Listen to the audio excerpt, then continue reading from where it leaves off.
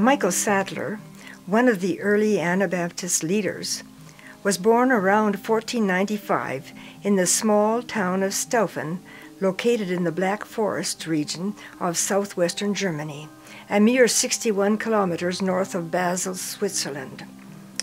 Sattler became a Benedictine monk in the abbey of St. Peter in the town of Freiburg, a few miles north of his birthplace, and may have become a prior there. He left St. Peter's in 1525 when the monastery was overrun by troops from the Black Forest fighting in the German Peasants War.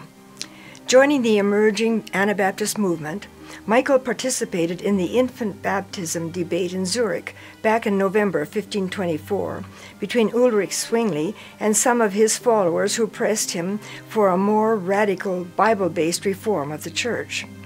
Sattler was baptized in June the following year and immediately began evangelizing in the area north of Zurich and in southern Germany.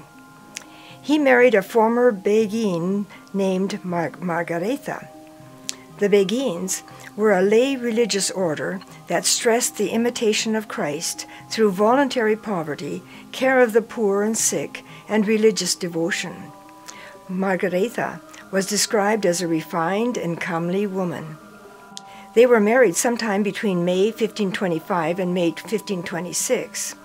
He learned the trade of weaving to support them in their new life together. Arrested by the Zurich authorities because of his Anabaptist teachings, he and Margaretha were forced to leave the city. On February the 24th, 1527, he presided over the secret meeting of Anabaptist leaders in Schleitheim, Switzerland, to discuss and agree on their fundamental beliefs. Sattler presented to this conference a confession of faith, which was approved and adopted without a dissenting voice.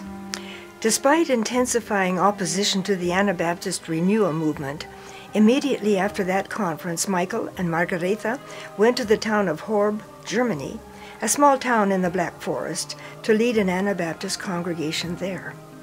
Almost immediately, they were both arrested, along with several others in the church, and placed in the prison tower of Binsdorf. While there, Michael wrote a letter to the Horb congregation, encouraging them to be faithful in the midst of persecution. Their trial took place in Rottenburg, Germany, on May the 17th and 18th. The accusation espousing Anabaptist heretical views.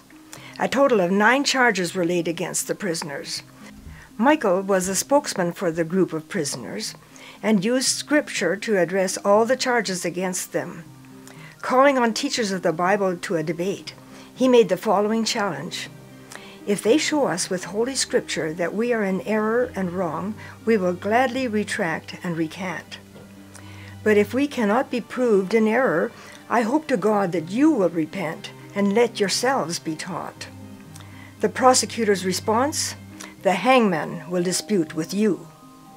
The sentence: Michael Sattler shall be given into the hands of the hangman, who shall lead him to the square and then cut off his tongue, then chain him to a wagon, there tear his body twice with red-hot tongs, and again when he is brought before the gate 5 more times.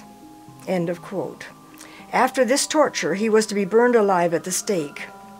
On May the 21st, 1527, Sattler paid the ultimate price for following his convictions.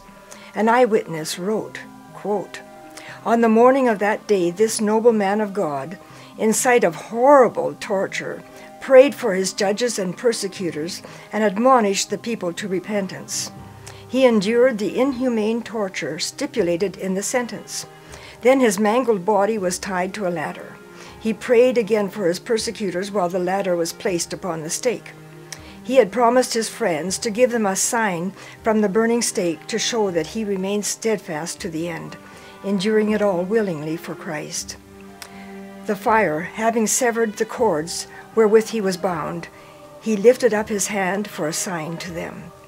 Soon it was noticed that his spirit had taken its flight to be with him whom he had steadfastly confessed under the most excruciating torture, a true hero of the faith. End of quote. 2 days later, his wife Margaretha was drowned in the nearby Neckar River. A memorial stone in memory of their lives has been placed just outside of Rottenburg. It says, "They died for their faith." He was only 35 years old at the time of his death.